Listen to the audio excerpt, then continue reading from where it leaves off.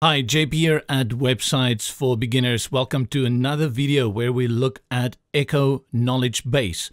In this video, we're going to look at how you change the text strings of this knowledge base. If you want to know more about Echo Knowledge Base, how to set it up, where to get the plugin, how to build out your articles, head on over to our website at Websites for Beginners. Go to Tutorials and under WordPress plugins, you will find Echo Knowledge Base over here. This will take you to the place where we store everything regarding Echo Knowledge Base with all the videos, and as new ones are added, they go in here. One nice place. Let's look at the text wizard.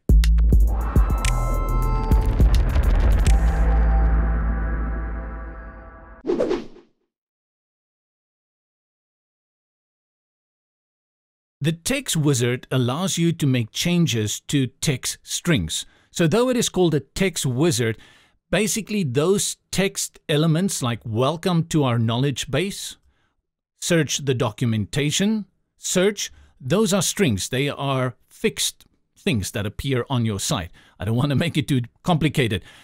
I don't want to make it too technical, but that is the stuff that we can change. We're not going to make any changes to the articles. So when you think of the text wizard, you think of all the other text that you can change related to your knowledge base.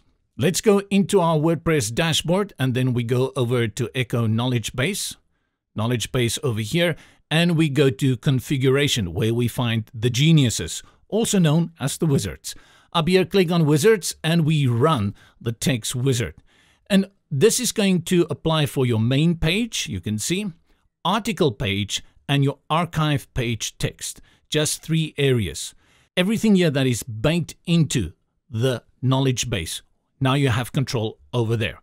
So it says here, this preview is in gray for easier highlight or text editing. Let's make the screen a tad bigger because we can use a little bit more real estate. And then you will see what this text wizard is all about.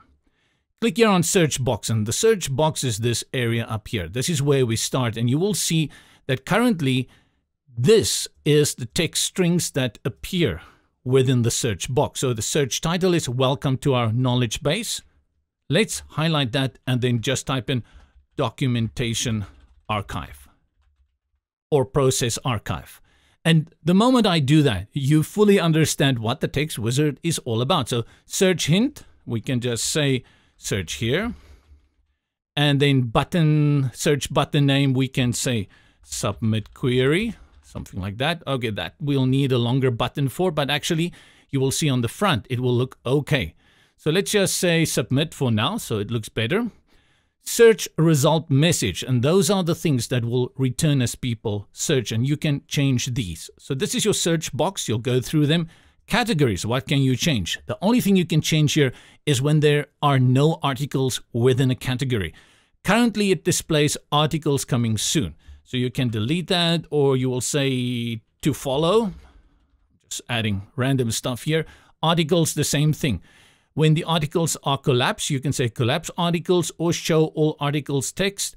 The difference between these two. That's if you have activated those settings.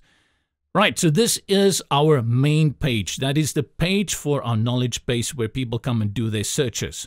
If someone then clicks on one of these articles, that will be the next part. So we go to next.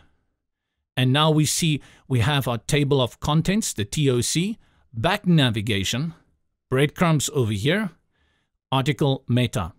Let's start with the table of contents. Actually, all you've got here is table of contents. So let's change that and we call it index, right? And then for the back navigation, we have all topics. Let's say go back to knowledge base. It's a long one, but there it goes. Breadcrumbs, you are here. We can say current page.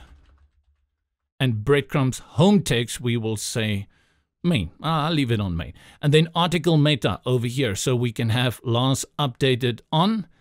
I'm going to change this to last revision date. Created on, well, I'll leave that author text by, from. Well, let's leave it on by. And this is your article page. So again, we're not changing the content. We are changing those fixed text strings that are baked into it. And then the last one is the archive page text. The archive page text is when you click on a specific category. That will display all the articles in that category. And what we've set up in our original tutorial is you bring in an excerpt for each article. It will display on your archive page. And you also have control over that only for the description. So heading description, you can say category, or you can even deactivate it. Image coming soon. That's it. As simple as that. And then you go ahead and you say next. It gets to the last part and we say apply. Once you click apply here, Johnny, there's no going back. It's the end as you know it. If you don't want to save, you just click here on Exit Wizard. If you come all the way to article page and you don't want to make any changes there, you will select save before exit and then save and exit. In this case, because we're going to click on apply, we don't need to click any of these guys up here.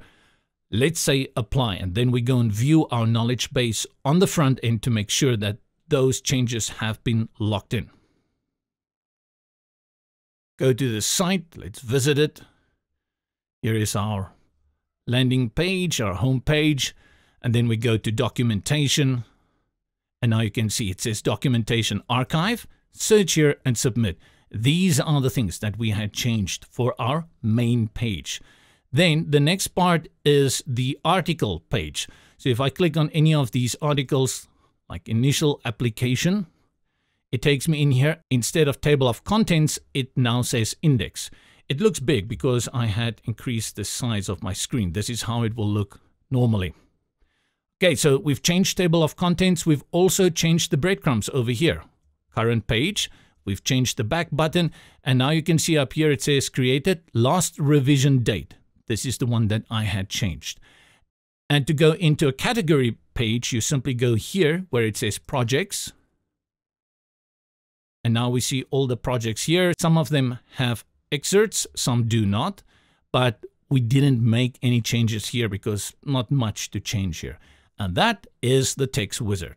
It's great learning about Echo Knowledge Base, and it's even better putting a knowledge base on your site. You won't believe how many times I go to sites, especially where they have products and you need a FAQ section or you just need some documentation.